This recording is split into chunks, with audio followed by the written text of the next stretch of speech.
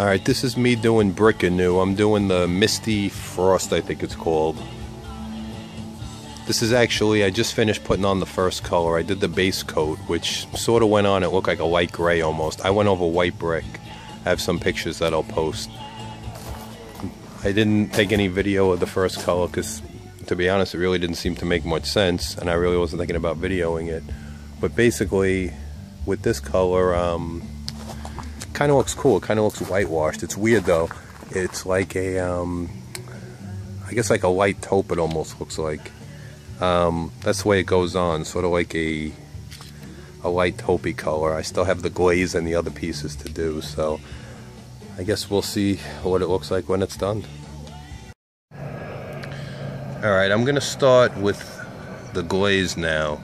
The color I'm using is Misty Harbor. The glaze looks sort of like a, I don't know, almost looks like battleship gray, I would say. The funny part is I only have one color on in the base, and the color actually looks pretty good the way it is. But I'm going to try these other things because the finished product online looks a lot better, so let's wait and see. Alright, this is it after the glaze is on. So I have the base, I have color 1, and now the glaze.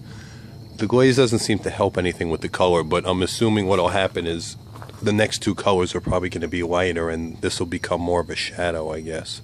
That's the only thing I can assume. Because it doesn't seem to help the color. Oddly enough, it looks more like brick now than it did before, but, you know, it's kind of weird. My house faces southwest. We're right over by the water, and I get the sun beats on the front of the house, so when I was doing this before, it may look a lot different just because now the sun's kind of gone down behind the house behind me, which helps because it was so hard to see before. I actually had to wear sunglasses while I was doing it to figure out what was done and what wasn't, but I don't know, hopefully these next two colors are really gonna, you know, bring it together. Alright, this is my last video for today anyway. I just put on color number 2, so I have the base, color number 1, the glaze, and color number 2 on.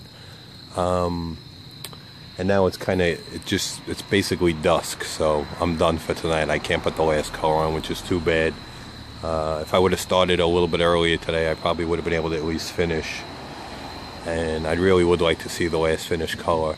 With this on, I think the glaze makes the underlying color too dark, the glaze for the shadow. I almost would have been happier, I think, if I skipped the glaze or went very, very light on the glaze and just did color number 1, very light on the glaze, and color number 2.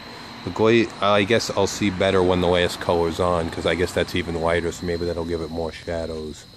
But this is where we're at so far. I mean, you know, it's hard to tell, I guess, until it's done. You know, it looks alright. It looks better than what I had before, better than the original.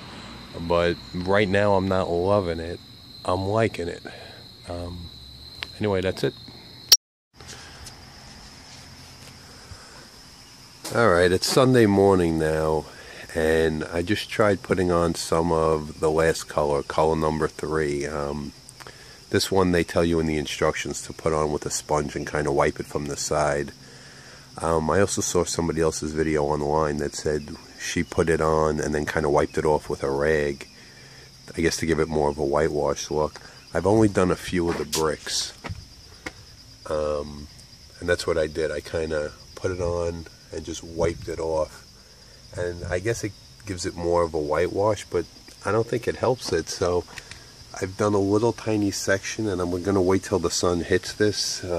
It'll come around the house in a couple of hours, but I don't even think I'm going to put on the last color. I think it looks better without it. I had my wife look at it this morning, and she pretty much thinks the same thing. So if that's the case, except for the clear matte finish that I'm going to put on to protect it, I think I'm pretty much done. And it looks nice. It did not come out like I thought at all, and I think part of that is the I think you need to be careful with the glaze depending on how dark you want it. Now my wife likes the dark contrast. She thinks, you know, that's what kind of makes it look nice and washed out. To be honest, I'd kind of go over more of it. But if she's happy, I'm certainly not going to change it. I think it looks nice, but it didn't come out at all like the one they had online. Now I know every brick's different. I started off with white, so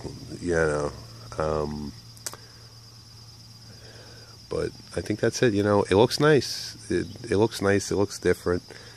The kit's expensive. Except for that, I think it's a pretty good way to go. If I didn't do this, to be honest, I don't know what else I would have done.